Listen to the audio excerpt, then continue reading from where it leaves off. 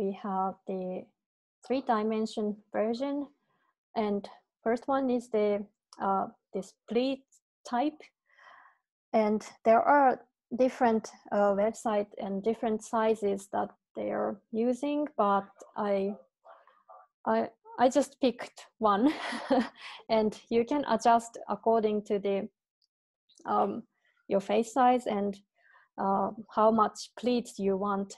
Most of the masks, they have like a 3-folded pleat.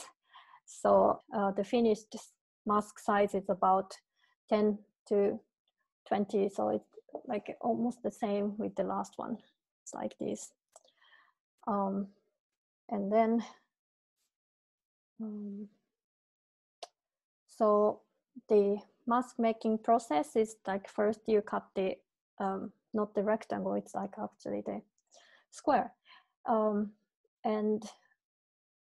then fold to make the pleats, and I try to make really systematically calculate the pleat size and then fold processes, but I found that in the end that okay, maybe it's just fold nicely, like 3.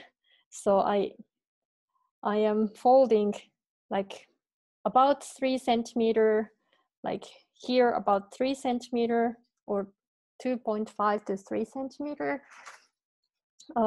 Here like this and this and this, and then I'm folding like about 1.1 or 1.5 centimeter in this part, like you know this part, the folded part, actual folded part is something 1 to 1.5 centimeter, and it's going to be 10 centimeter in the end. And then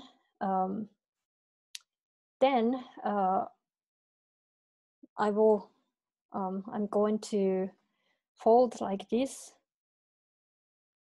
It's the same idea of the last one, that I'm going to fold the both sides, and then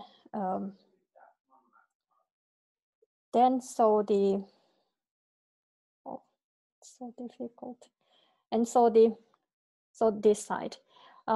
In here, I found it's much easier if you have this kind of needle that has some like a pallo in the end. This kind of needle is easier to make this like a fixed, this folding fixed, so that when you sew or hand sew or sewing machine anyway, it's easier to do it.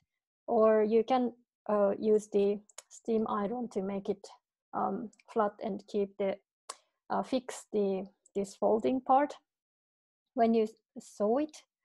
And if you want to add the filter, I think it's better if you have the sewing machine, you can put some additional cloth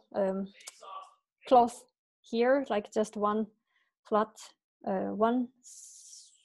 one cloth in about the same size. I don't have it now, but then you put the filter in it, and then you sew that additional part together with this mask itself, and then fold it like this, and then sew the side.